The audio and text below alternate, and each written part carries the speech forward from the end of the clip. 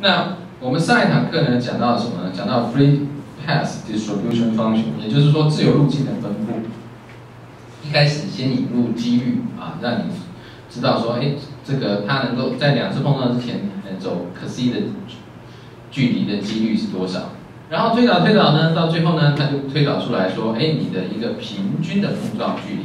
这个平均的碰撞距离指的是什么呢？就是你先假定一个这个面，在这个面呢，距离这个面上某一个距离，这个 capital lambda a， 这个面上的分子呢，它呢原则上都会通过你的这个 可思议零啊，就是在下一次碰撞之前，它都能够通过这个可思议零啊，这个平均的距离是 capital lambda a。它怎么算的呢？它其实是用这一点做一个平均自由路径啊，这个 capital lambda 画一个球面，在这个球面以内的分子原则上都会通过它嘛，对不对？所以这个球面的半径是 capital lambda， 这个是平均自由路径。然后我们所说的 capital lambda a 呢，是在这一个球面上面的粒子的平均距离。这个 capital lambda a， 它跟你的这个 capital lambda 大概是2/3的关系。这个是上一次所提到的事情。也就是说，在这个距离那个面距离 capital lambda a 距离上的分子呢，它能够在下一次碰撞之前都会通过你的那个面。好，这个是我们这个 transport equation 它的基本。那接下来呢，我们就来看看刚刚那个概念呢，是它会通过这个面。那为什么我们会 care 那个 capital lambda a？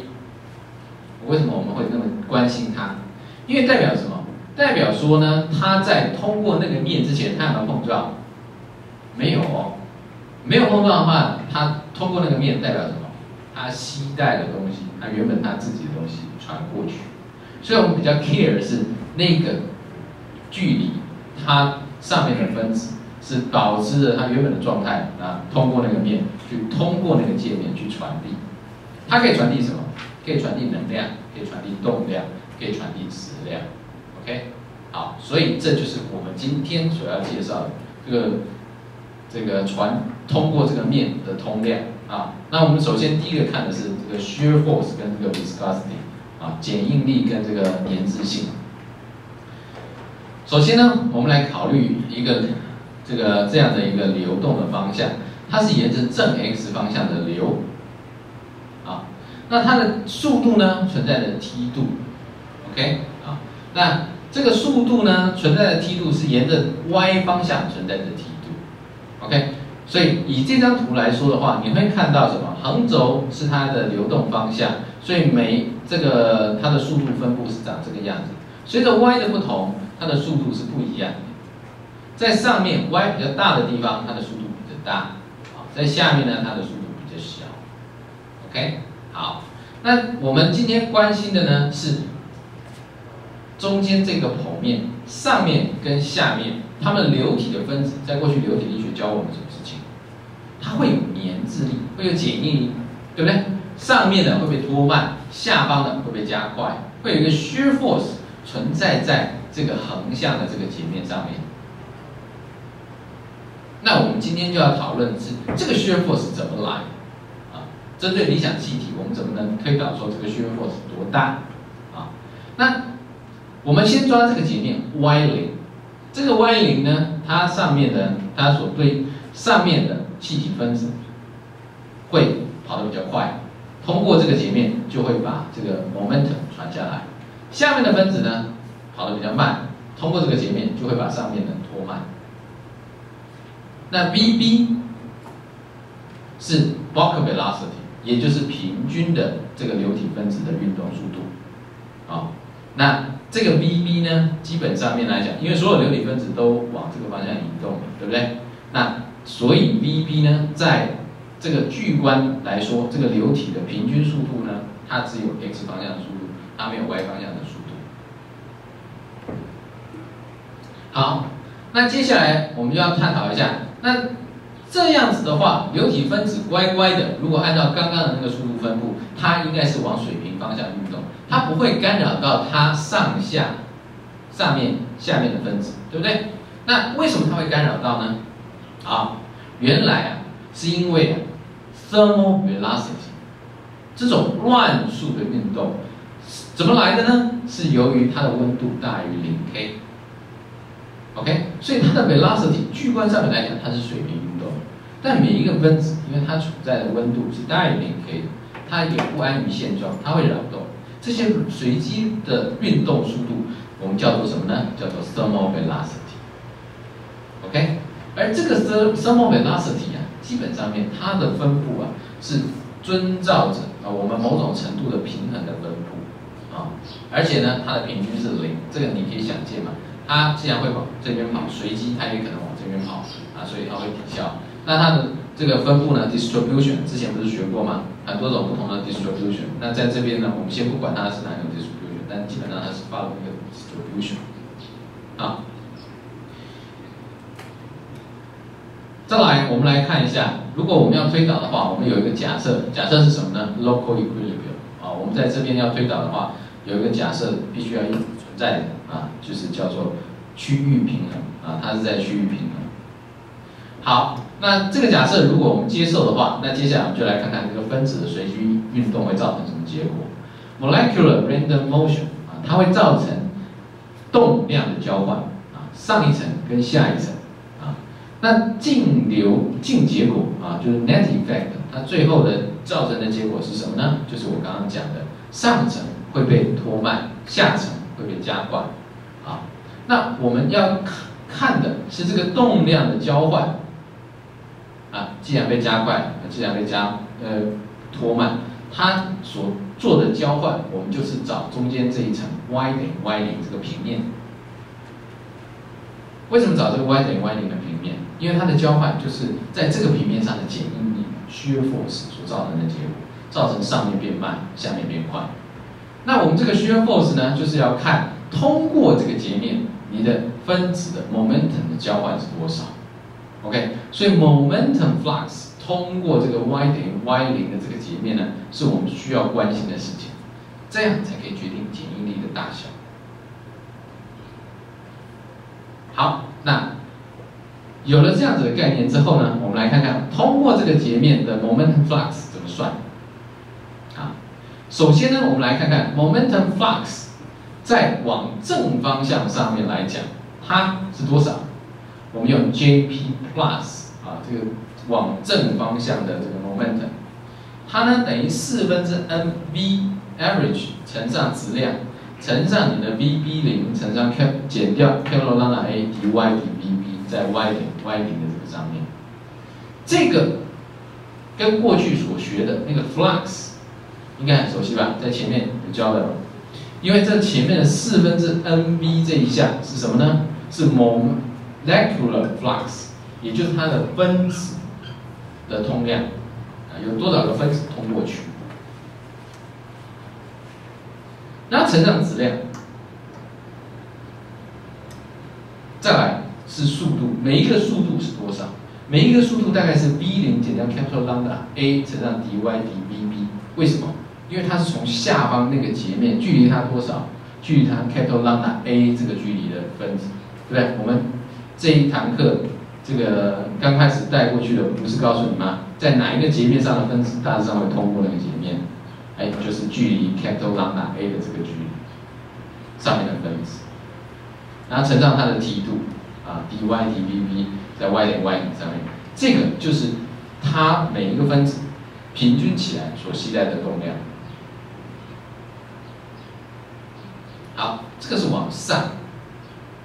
下方的截面呢，啊，就是上方也有截面，另外有一个 kLambda A， 距离那个截面 kLambda A 的平面，上面的分子会往下运动 ，OK， 所以上面的分子往下运动，我们叫 Jp minus， 啊，那它呢是多少呢？仍然跟前面的式子一样，4/mv 8乘上质量，这边都不变，唯一变的是这边从负号变正号，为什么？因为上方的速度比较快。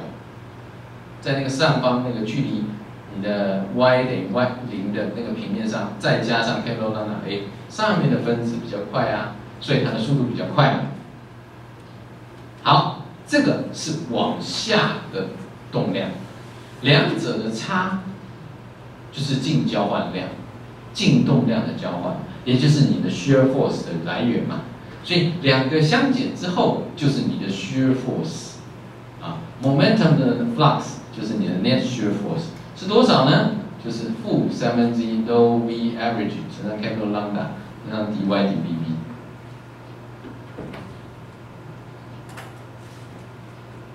这个就是你的静减应力的由来，是来自于你上方的跟下方的静动量交换最后的结果。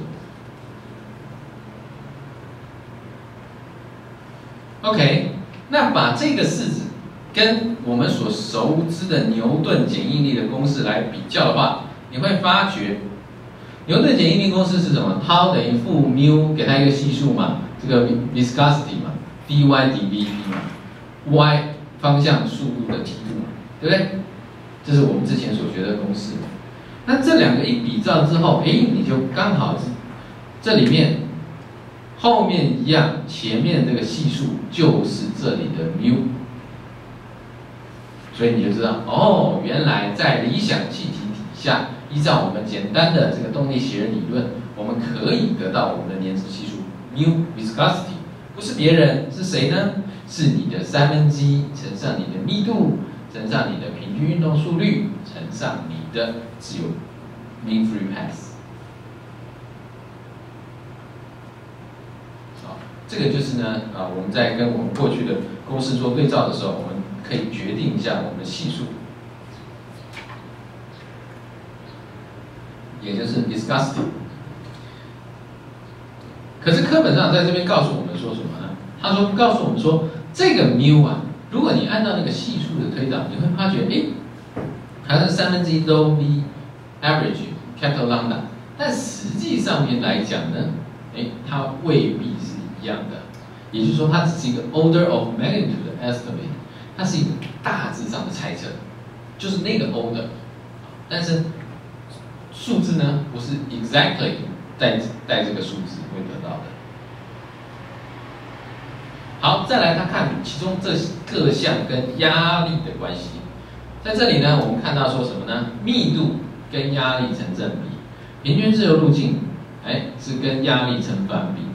所以呢，然后你这个速度呢，又跟压力没有关系，所以 viscosity 基本上面来讲，它只跟温度有关系，跟你的分子的种类有关系，但是跟你的压力没有关系，因为这个是理想气体，所以我们会比较关心它跟压力之间的关系。在这里你会得到说，原来 viscosity 跟压力并没有关系。主要的原因是因为 viscosity 里面有两项跟压力有关系的，一个成正比，一个成反比，抵消了它的综合效果，所以它跟压力没关系。那为什么会跟温度有关？因为在这里面有一个速率项，这个速率就是跟速度有关，那它就跟你的温度有关系，跟你的 square root t 有关系。好。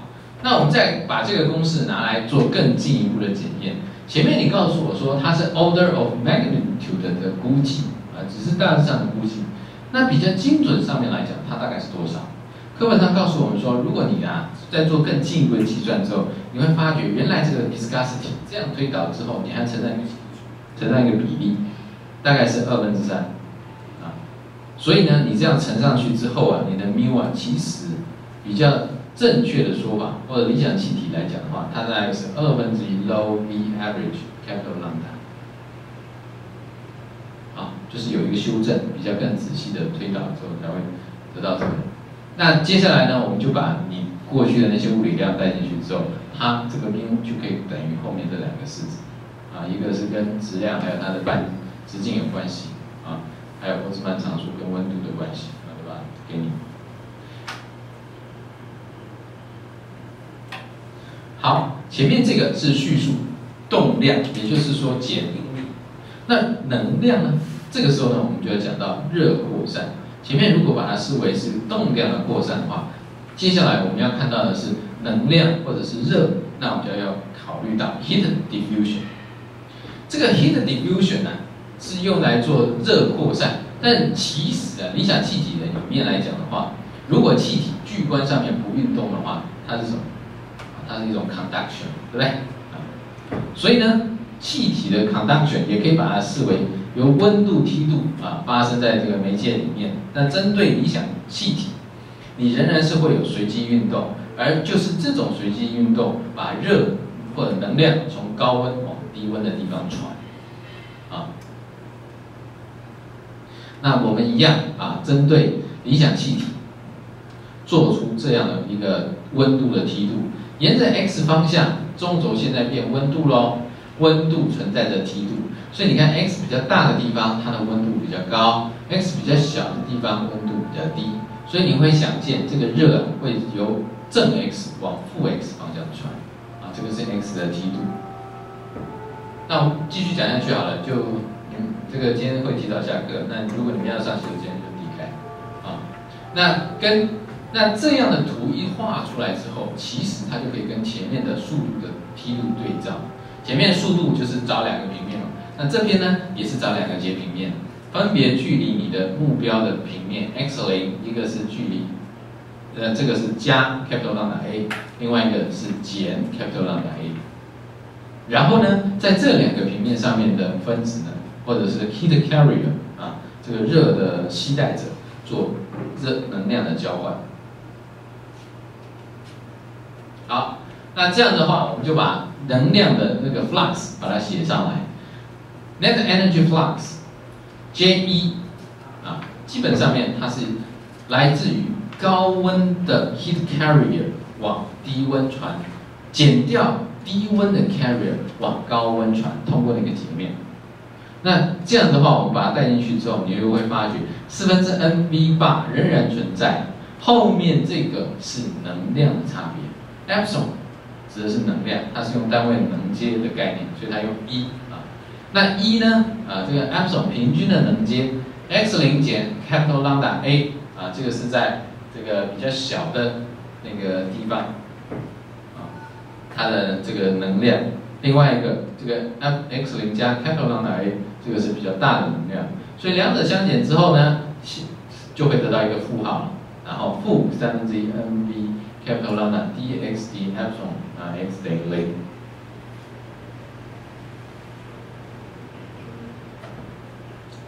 再来，我们这个方程式已经得到了之后呢，我们再来呢把这个比热的定义带进去。这个比热是谁呢？比热就是 dx d epsilon， 把它展开之后，这边会有一个质量乘上你的比热乘上 dx dt， 这样把它带进去，就是把这个 energy level 的概念用比热的概念带进去。这个时候呢，你就把它带回前面的方程式之后，你就会得到你的 heat flux 可以表示成负1/3 low CV v average capital lambda dx dt。这个 heat flux 其实就是你的 J1， 这个 J1 长成这个样子，那你再把 dx d epsilon， 也就是比热的概念再带进去的话，就可以把上面这个 heat flux 表示成这个式子。为什么要表示成这个式子？它跟谁很像？跟巨观的傅立叶定律很像。所以这里呢，就用到我们的动力学来推导气体分子，它其实可以适用傅立叶定律。Fourier's law 告诉我们什么呢？你的 heat flux 会负 k gradient t， 对不对？那好啦，那傅立叶先生他给的那个常数 k 在气体上面来讲是谁呢？就是1/3 low c capital lambda v average。这就是这个系数。所以你可以看到，我们在这边交代了傅立叶定律。那前面呢是牛顿的 shear stress 的定律，而这个系数前面是 viscosity， 我们可以把它表示出来。现在的 conductivity， 也可以写出来给你。这个就是理想气体的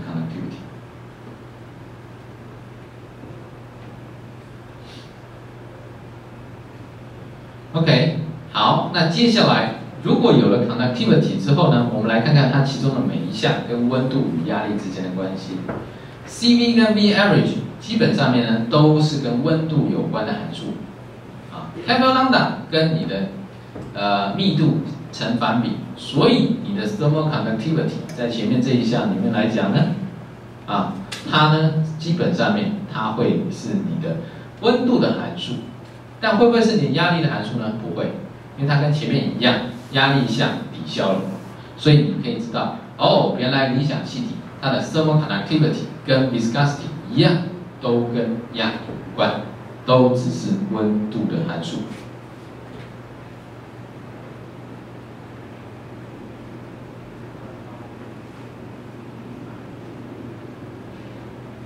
好，那接下来我们来看看，如果我们把数值带进前面的那个方程式里面的话，我们会发觉什么事情？我们会发觉，原来理想气体的 conductivity 大概等于0.667 mu viscosity 乘上你的比热。这个数值跟真实上面的数值，就是跟我们真正去量测的数值来比，你会发觉它永远都比较小。那所以下面这一段告诉我们为什么。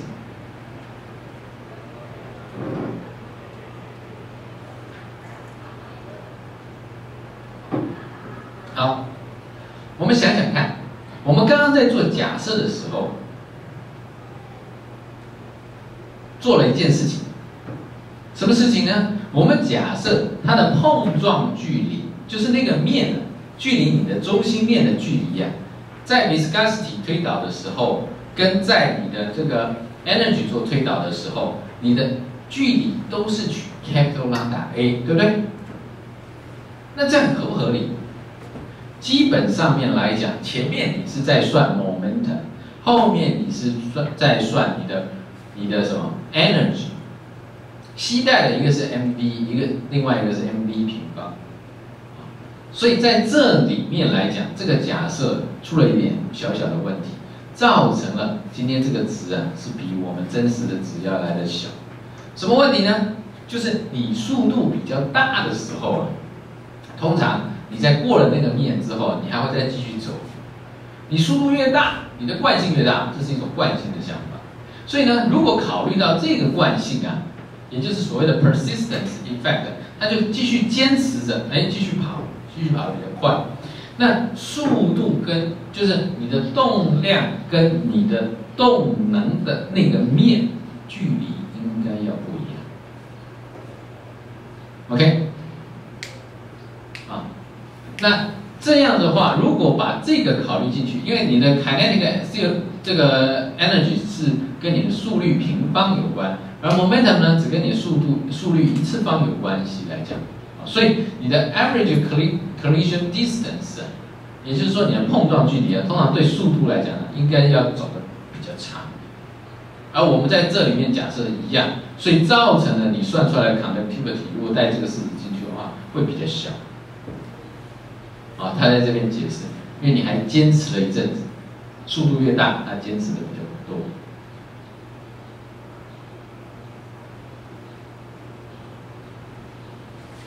好，那再来呢 ，heat diffusion 之后呢，我们就引入了一个 Prandtl number 的概念，它的定义是 nu 去除以你的 thermal diffusivity， 这里的阿法不是吸收率是 thermal diffusivity它是等于 Cp mu 去除以这个 conductivity K， 那这个 Prandtl number 呢是等于4伽马去除以9伽马减5这个是跟你的 specific ratio 有关系，这个伽马是你的比热的比例。那把这个 Prandtl number 的概念这个伽马的概念引进去的话，那这样子的话呢，你的 Prandtl number 不是跟你的 Cp mu 跟 K 有关系吗？而这个 Prandtl number 跟伽马有关系的话，你会发觉你的什么 conductivity 会跟你的 specific ratio 有关系 ，K 就会等于9伽马减5去除以 Cv 去乘上 Cv mu。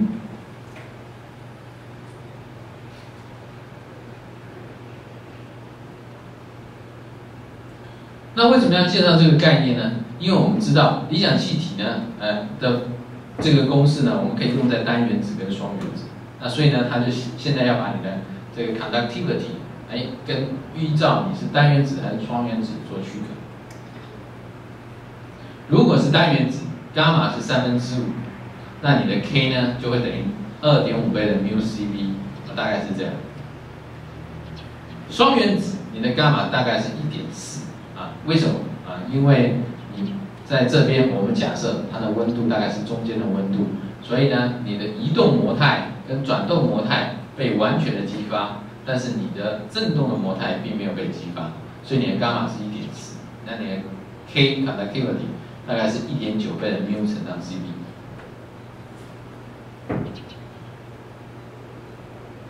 好，这里是针对这个单原子跟双原子的分子做介绍，你的 conductivity 跟它的那个比热的比例的关系。范例问题1，请你算出你的 viscosity 跟 conductivity 对于300K 跟 100K 在 100K par 以下的理想气体。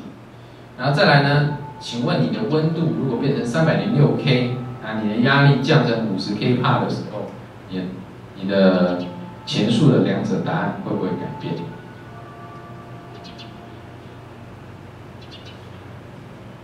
你们先想一想把公式写一下虽然我答案好像有给你们，对不对？我答案有附给你们，有没有？在下一张投影片里有对不对？那你们先看一下，然后我再带着你们看简答，1分钟。还要去洗手间去。第二个问题是比较好回答的，就是它306K， 然后50K par。如果你第一个问题算出来的话，那你想想看，第二个问题的答案跟第一个问题是要乘多少或除多少？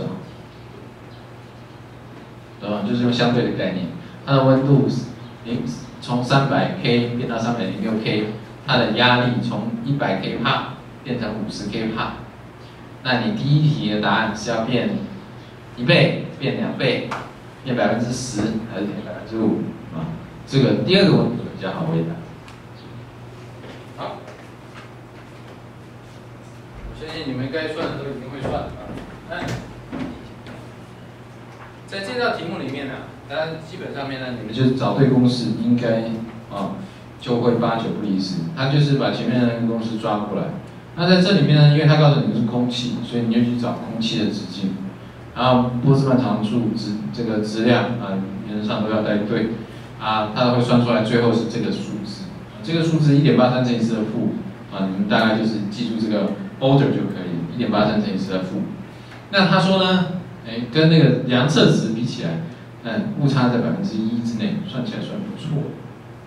那再来呢是 conductivity， 他这里问的是除了 viscosity 之外，还问你 conductivity， 所以你如果需要算 conductivity 的话，你需要借助它的比热，比热的话大概是716.6你去查表的话，那在这里面呢，你算出来带进去之后呢，你 conductivity 会发觉0.025。这个0.025呢，跟你的量测值基本上是5% 的误差。好，那这边要提醒的是第二部分的题目。第二部分的题目，它问你的温度升高6K， 然后呢压力降1半。在这里你要能够判断什么事情？你要能够判断压力无关，对这两个值都无关。注意到 conductivity、viscosity 理想气体压力都没有关系。那温度呢？温度的话，基本上面来讲，它就会有关系了。那关系多大？你就要看，因为你的温度是从300K 变到306K， 所以它跟温度的关系，它是增加了2%。你原先你的公式在推导的时候，μ跟 K 都跟你的温度的开根号有关系。所以当你的 T 增加2%的时候，开根号之后，你会觉得它是多少？增加1%，所以乘以1.01倍。这就是我刚刚在临下课之前告诉你的事情。K conductivity 正比于μ正比于根号 T， 所以当 T 增加2%，你的开根号是1%，所以你的 K 跟μ乘到1%就是你的答案。好，这个是范例1的问题。好。接下来我们要再来介绍什么扩散呢？前面介绍了动量的扩散，介绍能量的扩散，我们最基本的是质量的扩散 ，mass diffusion。这个 mass diffusion 呢，是我们用怎么样来做分析呢？我们就假设两个腔体 gas A 跟装了气体 A 跟气体 B， 不要假设装同样的气体哦。假设装同样的气体的话，那混在一起都没什么好玩的。那就假设两个是类似的气体。一开始的时候 ，Na 是等于 N， 也就是说它那个腔体里面的分子密度啊 ，Na 是一个常数，刚好又等于 Nb 的这个常数。但是呢，在一开始的时候 ，B 在这个腔体里面是没有的，在 A 分子在这个腔体里面是没有的。好，再来呢，接下来开始扩散了嘛？扩散的话，你就可以想见 ，A 是往这边跑 ，B 是往这边跑，所以呢，这个扩散开始之后，它原则上它的两个这个沿着这个 x 方向上面的那个 duct， 也就是这个流道啊，它的分子的密度大体上面会是这两条线。A 比较靠近这个气体 A 嘛 ，B 比较靠近这个气体 B， 彼此在扩散。这个时候还没有到达平衡哦。OK， 到达平衡会发生什么事？到达平衡是两个都一样，所以整个通道都是一样。它现在是在扩散当中，就跟前面两个例题一样，前面两个有没有到达平衡？动量有没有到达平衡？没有啊，它还在扩散。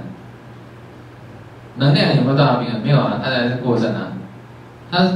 它也许是这个它是没有平衡的，它是存在着 gradient， 在这边也要存在 gradient， 存在着梯度，它才能够扩散。所以在这边呢，就是存在着这个分子的这个梯度，所以让它扩散。但是它还遵照了一个规矩，一个定律，什么 ？N 必须等于 Na 加 Nb， 因为那个 duct 里面呢，它的分子密度必须要是一样的，否则呢，它的压力就会不一样，对不对？所以它的压力是一样的。所以在这个 duct 里面呢 ，Na 加 Nb 啊，永远是要一个定值，也就是这条虚线。这就是这张图所要表示的事情。沿着这个流道，在靠近这边的时候，它的 Na 的分子呢是比较多的，慢慢下降。但是呢，它的 B 的分子呢是比较少的，慢慢增加。但是整体来说，它们在整个流道里面，它们的压力必须要保持一定。所以 Na 要等于 Nb。那好，那接下来呢，我们就开始写那个扩散方程式啊。dxNa 等于负 dx/dNb， 这是 Na 分子的这个梯度的变化会等于 Nb 这个 B 分子的这个梯度的变化。那 Fick's law 告诉我们什么呢？告诉我们说，你的这个 mass 的 diffusion 会遵循着这样的一个公式，扩散的这个 Na 会等于负 dAb dx/dNa， 这个是指的是分子。大 N 是分子数嘛？那你如果用质量呢？直传的概念呢，就是负 dAb dx/dA。这个有没有人没修过？你应该没修过热直传导论，你知道啊？那你们俩有没有修过温老师的热直传导论？修过，他有讲直传吗？没讲直传，还没讲到你们正在修就对了。OK， 你们俩修过吗？文章大老师的热直传，和你自己修。修过，他们讲直传，讲很少，但是有讲这个，有啊，对啊，这个就是那个直传的部分。那这个 dAb 是谁呢 ？dAb 叫做 binary diffusion coefficient， 或者是叫做扩散系数，就是介于 A、B 两个这个物质之间的这个扩散系数。那当然你就可以想见什么？当然你就会发觉说，原来 dAb 应该会等于 dPa 啊。那这个我居然没写，后面再写啊。这个是 B 这 Fick's law 的对于 Type B 的分子。那当然，最后就会看到 dAb 等于 dPa。好，这个是我把刚刚的结论提到讲，就是因为你呢，这个保持着它们的这个交换，它的平衡状态，所以呢 dAb 会等于 dPa。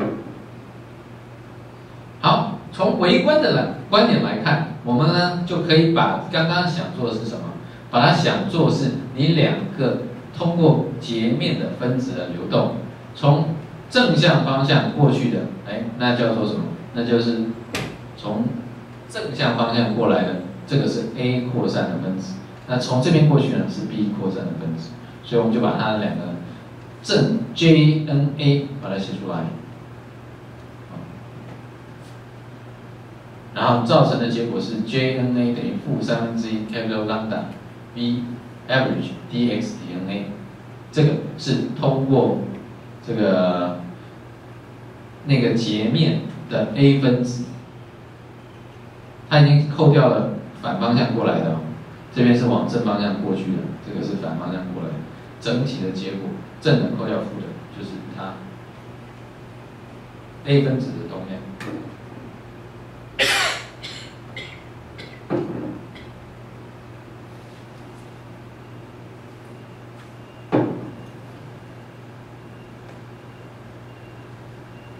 有了这个公式之后，我们又跟前面的 Fick's law 做对比，这个时候我们就知道了谁啊，就是这个 DAB 这个扩散系数，直传的扩散系数。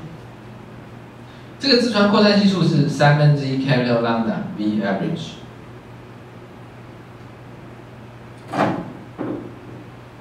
好，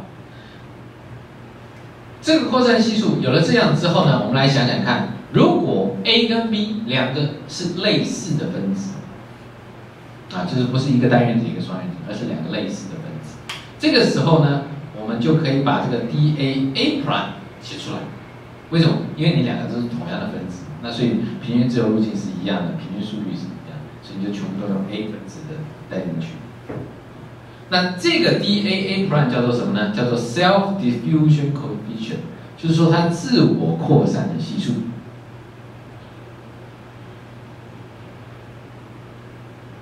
所以，如果以后你们看到什么叫做 self-diffusion coefficient， 为什么会自我扩散？它其实呢是两个腔体装的类似的气体，它假设一个叫 A， 一个叫 A'， 差不多，你这样才能够把那个扩散系数决定出来，因为你的平均自由路径是一样的，因为你是把它当类似的气体，然后你的速率也是一样的啊。那这个 DAA' 算出来啊是长这个样子。那接下来你应该会问老师，那万一它要是不一样的？那很抱歉，它就比较复杂啦。为什么？因为如果是不一样的，它的分子的平均速率会不一样，自由路径也会不一样。那你 DAB 就没有办法，你就没有办法说，因为我直接带其中一个 A 或者其中带一个 B。那怎么做？这个时候啊，人家告诉我们说啊，那我们就用这个合成的概念。合成的概念是什么呢？就是你这个平均自由路径要用谁来带呢？你这个速率要用谁来带呢？那基本上面来讲，我们就把它 A 跟 B 合在一起。所以呢，这个时候呢，我们就把它的这个直径啊，用2/2 dA 加 dB 来做代号，而它的等效质量呢是 MA/MB 去除以 MA 加 MB， 就跟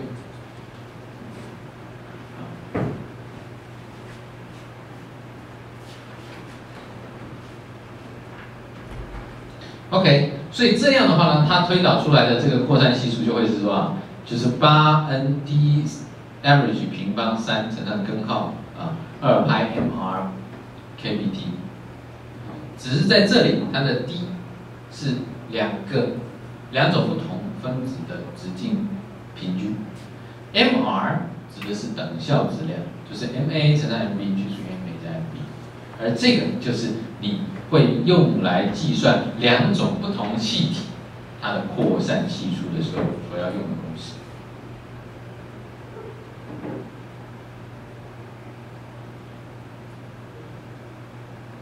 好，那再来呢 ，Schmidt number 啊，这个应该是你们在热直传或者是这个大学部的时候，如果有学的话，应该会学到。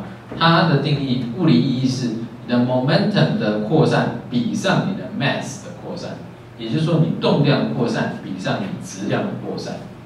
那它的定义是你的 nu 去除以你的 DAB。那你的 Lewis number 另外一个无因次参数是谁呢？是你的 mass diffusivity 比上你的 thermal diffusivity， 也就是说你的质量的扩散比上你的能量的扩散，所以是 DAB 去除以 alpha， 或者是呢你 Prandtl number 去除以 Schmidt number。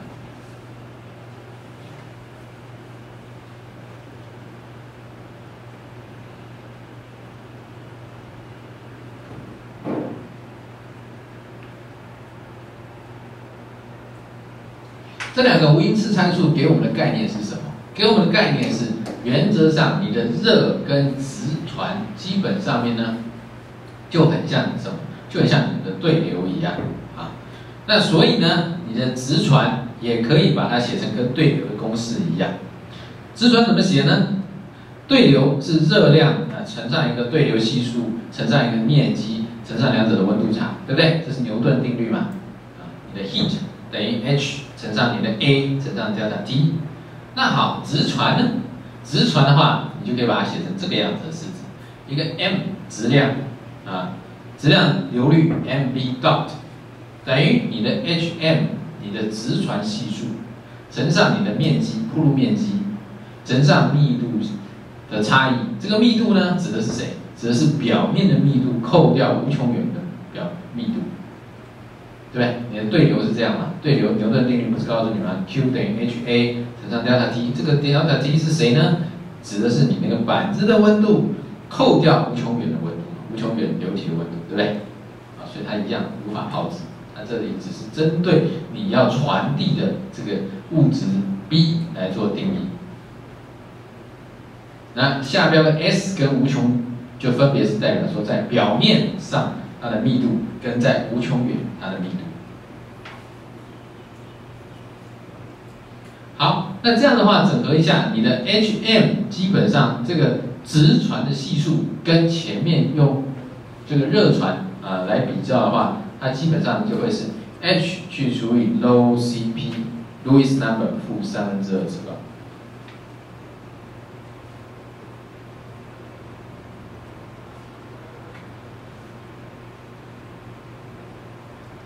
那你就可以算出直传如果说你知道这个 Lewis number， 然后把这些系数找到的话，那下方有一个例题，那你们可以回去做。那因为课本是已经把答案给你们了。这个例题是什么呢？干空气30度 C 流速为每秒钟2公尺，通过一个平板。然后呢，这个平板呢，它的面积是多少呢？是3乘3平方公尺，也就是9平方公尺。然后保持在24度 C。这个平板上面有什么？有一层水这个因为什么？它温度比较低嘛，水就凝结在上面了。那这个呢？这个，请你决定你的热传从平板到水究竟是多少？那你这个水呢是24度 C， 然后它的这个饱和蒸汽压为3 k 帕。然后它的这个潜热变化是24.5每公斤 kg， 就是基本上呢就是干空气，这个通过，然后这个板子上有一层水，那这个水的温度比这个空气来的低，请你算它的这个热传还有当然也要考虑到直传。课本上面它大致上面就是有把这个例题跟各位讲，但是我要提醒的是什么？我要提醒的是，在这道例题里面，它牵扯到2个概念，一个是物质的传递，一个是热的传递。而在这里面，物质的传递它是透过潜热的方式，所以它的潜热会变化。那以这道题目来说，如果你们去看课本上面后面的那个 comment， 也就是说它的评论的话，它这里分成2部分，其中直传相变化所带走的热是大于你直接的热传。所以这就是为什么披萨会干掉，其中一个很大的部分是因为水分蒸发。咖啡会冷，不是对流，不是传导为主，通常来讲是因为它蒸发的时候，那个水蒸气带走的潜热。所以这一道题目也是要同样的概念告诉各位。所以你们回去算一算，那个数字会让你们更有概念。但基本上面这是一个简单的一个common sense 就是学热传。好，那接下来我们来看看 transport equation。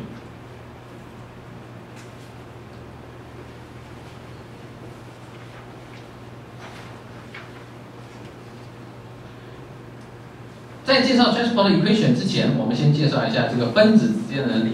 这个呢，各位高中都学过那我们这边很快的讲过，对吧？有人高中没有学过近代物理的吗？应该都学过，对不对？好，这个呢就是为什么我们要介绍2个分子之间会发生什么力？是这样的，因为我们前面呢在介绍的时候，那个 mean free path， 然后呢这个理想气体模型的时候，我们在其中有一个很重要的假设是什么？很重要的假设是那些分子啊彼此之间是弹性碰撞的，它们在碰撞的时候呢，动量、动能基本上都是守恒的，而且呢都可以视为质点。在碰撞的时候呢，它们没有形变啊，它们就只是撞在一起。但事实上呢，并不会是这个样子。OK， 那在分子之间碰撞的时候，尤其在微观底下，它究竟发生了什么事情？这个是我们是关心的。这个 collision 到底发生了什么事情 ？OK， 那我们在这里面呢，接下来我们就要来看一下哦，原来呀，两个分子或者是两个粒子在做相撞的时候，其实它不是真的，实际上撞在一起。那 necessary， 为什么？因为它呢存在着两个力。啊，在接触的时候，在碰撞的时候，它可能没有碰到它，它就已经弹开了，这个是斥力造成。啊，但是在远方的时候呢，它可能会有吸力。OK， 这个是你都要学过。好，那我们先来看看吸力吧。一对粒子来讲，小粒子它会存在的一种吸力，这种吸力我们叫做凡德瓦力 （Van der Waals force）。这种凡德瓦力是来自于谁造成的呢？是来自于分子啊，它们之间呢有一些所谓的 dipole 就是双极。这个双极呢会在分子之间不断的振动，它会有正电或者有负电荷。这两个双极呢，它会不断的变换位置，不断的扰动，只要大概1.0 K。这个时候就会在正对负看对眼的时候产生吸力啊，这个就会存在着这个吸力。它是 fluctuating dipoles 所造成的，就是扰动的双极所造成的。那这个力基本上面会跟你的距离的70万分之一有关系。这里的 R 指的是谁呢？指的是两个分子之间中心距。另外一个斥力，这个你们应该会吧？这个呢是由于电子轨域的重叠，也就是说两个原子它旁边都有电子在绕，这些电子呢会打架，它不希望别人霸占到它的轨域，所以换句话说，这些电子呢会很讨厌别人所造成的。所以呢，你把位能用这两个力叠合在一起的话，你的位能 πij， 这 I 跟 j 指的是两个不同的粒子。对于它们的这个距离 Rij，R 是中心距嘛，它会写成这样的一个函数，一个是6次方，一个是12次方。Phi-ij 是 molecular potential， 也就是两个粒子之间的位能 ，Rij 是距离。那 epsilon 0是一个常数的能阶 ，R0 是一个特征长度。那前面那一道式子，它的最低点发生在什么地方呢？发生在你的 Phi-ij 这个等于负 epsilon 0，那也就是你的 Rij 大概是1.1倍的 R0的时候，这个时候它斥力跟这个吸力会到达平衡。所以你如果把这个距离对位能做图的话，它会是长成这个样子。在这条虚线以外的地方，它是吸力，也就是想办法要靠近。在这条距离以内的地方，你靠得太亲密了，轨道侵入我的领域了，我会想要把它排斥掉。两者之间达到平衡的这个距离，大概是你的 R0的1.12倍。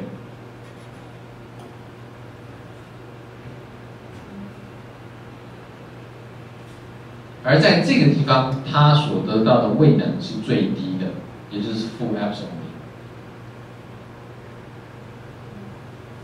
0。好，这个是你要接这个两个分子之间在碰撞的时候会发生的事情。太远呢，想把它拉过来；太近了，把它排斥出去。它们的平衡位置并不是你的特征长度 R0， 是 R0的1.12倍。这个是在这个两个粒子之间碰撞的时候你们要知道的事情。接下来我们进入到这个波兹曼传递方程式。这个以前吴志阳老师有做相关的研究，我不知道你们现在还有没有做，因为我现在看到你们学校都做流道，好像都不再做辐射，对不对？有人还在做辐射吗？你们上一届都没有，都在玩流道。好，那不管怎么样，我们来看看这个波兹曼传递方程式。波兹曼传递方程式，它是因运你前面简单动力理论没有办法解决的事情所产生的。这个波兹曼先生很聪明，他补了一项之后，解决了前面简单动力学没办法做的事情。为什么？因为前面的动力学啊，它考虑的事情是什么？它的假设是 local equilibrium， 也就是区域平衡。那这个区域平衡呢，这样的 simple kinetic theory 是没有办法去讨论 non-equilibrium process。那 non-equilibrium process 很重要哦。举个例来说，像你的 time 时间啊，刚刚耀恒有提到，时间很短啊，低于你的 relaxation time， 或者是你的长度呢小于你的平均自由路径的时候，这个时候啊，它的区域平衡是没办法达成，就是它 local equilibrium 是不存在的。不存在的话，那你前面介绍的 kinetic theory 就没办法用。好，那 Boltzmann transport equation 呢？它呢，则是用原本传统的传递理论，还有呢，你的这个分子的这个原子的系统啊，但是它的基础虽然是这个，可是它的应用或者使用的时候，它不局限在 not limited， 不局限在你必须要是 local equilibrium， 所以换句话说，它更强大。OK， 那它怎么个强大法？我们来看看啊。假设一开始时间 t， 一个粒子呢在空间当中是 r， 它的速度移动是 v， 这是三个向量，好吧？应该说 r 是一个位置嘛，啊，这个 v 是一个向量啊。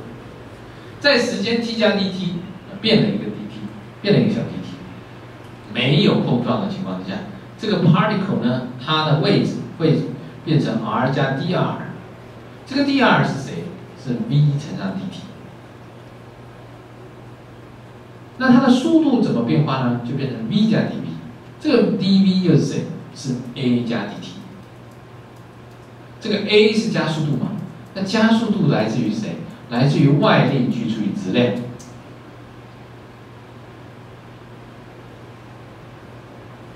好，那所以呢，你会知道什么？你会知道说，如果在这段期间之内，在 dt 这段期间之内，如果粒子没有碰撞的话，基本上你找到这个粒子的机会跟原先是一样，在 phase space 里面，对，因为它啥都没改变嘛。你如果知道它此时的位置，知道它此时的速度，知道这个时间，到了下一个时刻，如果它没发生任何碰撞，那下一个位置的位置、时间你都应该，还有那个速度你应该都知道，没有问题。所以呢，你把这个原先的这个函数啊 dt 对于这个 f 啊这样的变化，它呢会变成 partial t partial f 加上 v dot partial r partial f 加上 a dot partial v partial f， 它会是0，没有碰撞。然后呢，数学式子里面 partial r partial f 它给你它的定义 ，partial v partial f 它给你它的定义。简单来说，这个前面是一个 gradient， 那下面那一项呢，是可以把它视为在速度空间的一个 gradient。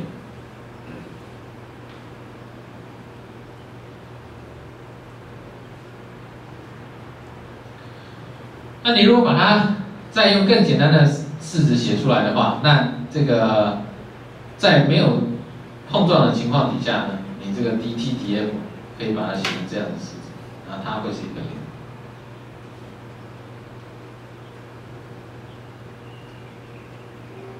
好，那接下来就是这个波兹曼先生的重要贡献了。在1870年，波兹曼先生他说，前面那一项是0，是因为你没有碰撞。那要有碰撞呢，你就补一下。这个补这一项，感觉好像没什么了不起啊，但是这1870年波兹曼先生提出来，他要告诉你。这一项实际上拆成两项，拆成哪两项呢？一个叫做 source term， 一个叫做 sink term。源跟尾巴 sink 我知道就是最后终端的。他说你补这一项，如果你碰撞不为零，你补这一项化学体化学是由于跟合一选所造成的 COL。这一个呢是 source， 一个是 sink。它呢把它写成一个 W 这个函数，这个 W 呢是所谓的碰撞，也就是 scattering 散射的几率函数。中间两个 B 跟 B 乘上 FRB prime T， 这个 B prime 呢叫做什么呢？它呢是说基本上面呢，你原先是 B prime， 经过碰撞之后变成 B 的几率。所以它这个 B prime 就是说，你原先是 velocity B prime， 改成你的 velocity 是 B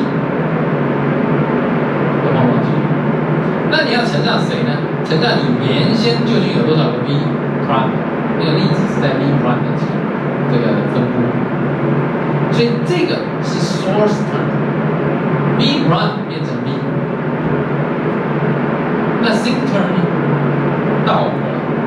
你原先一定也有粒子在 B 嘛，它最后呢碰撞之后变成 B prime， 所以这个效果应该怎么样？抵消掉，所以它应该是另外一个是 W B prime B 乘上 FRB T， 所以这个叫做 source term， 这个叫 sink term， 两个相减之后才会是你的净变化，当然你要去上面选。OK， 好，所以它是这样的想法。你的碰撞一定会改变你的速度，你原先的速度 B prime 会变成 B， 那没有关系，你乘上你的分母 B prime， 但是呢，你还会有原先速度 B 的变成 B prime， 这个是你的 sink， 两者相减之后才是 B 跟 B prime 这个两个速度之间的这个变化，粒子的分母的变化，所以这个是波兹曼先生的贡献，他把这一项加到你前面这个式子里面去，让他考量到当碰撞存在的时候，你的式子仍然可以用，这个就是他的贡献。那这个方选 W 跟谁有关系？跟你的 scatter 有关系，就是它撞到谁嘛，撞到谁才会，就是你被碰撞的对象。所以呢，它是一个很复杂的一个函数啊，它会跟你的这个碰撞的对象有关，而且它是一个非线性的函数。好，这个大概是最后一张图片。波兹曼传递方程式呢，如果你把那一项考虑进去的话，它会变成什么？会变成非线性又积分又平衡的方程。这样复杂的函数很难解。所以为什么我说吴老师好像现在都没在做，因为我都解不出来这种问题。那这种复杂的问题没有办法得到解析解，所以呢，你最多只能得到近似解。而近似解来讲的话，那你要怎么做近似它呢？基本上面来讲，你要处理这个问题，最常见的就是所谓的 relaxation time approximation。它是提供一个最简单的方法去解你的波兹曼传递方程式，而你的 relaxation time approximation， 它是把你原先这个 collision 这一项变成 tau b 分之 f0 减 f， 这个 f0 是你的平衡时候的分布 ，relaxation time tau 基本上面来讲啊，它是跟你的速度啊跟你无关，那上面这个。你就可以把你的 f of t 减 f of 0解除了。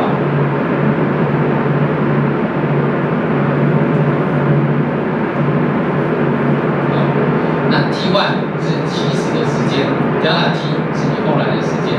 原则上，它所要叙述的事情是什么呢？这个物理意义来讲，就是说，你在你的涛之后，原则上你就到达平衡。为什么？因为涛是碰撞时间，就是 collision time， 对不对？那为什么会到达平衡呢？是因为你能够成功的交换。面，它之所以能够用这样的形式来解释它，就是说，好，经过一段时间之后，你会到达平衡。这段时间是谁？就是你碰撞的时间，碰撞所需要的时间就是你的collision time，也就是你的涛。那这个形式是最常被拿来解波兹曼传递方程式的一种方式。它的物理想法就是说，你经过一次碰撞之后，你就有了交换，就会到达平衡。所以我就用这个涛 d 分之 m 零减 f 来取代原先你那个很奇怪的项，不知道里面是什么东西。我们下一堂课开始讲所谓的 hydrodynamic equations， 那是一个用波兹曼传递方程式为基础的方程式，好吧？今天就到这里。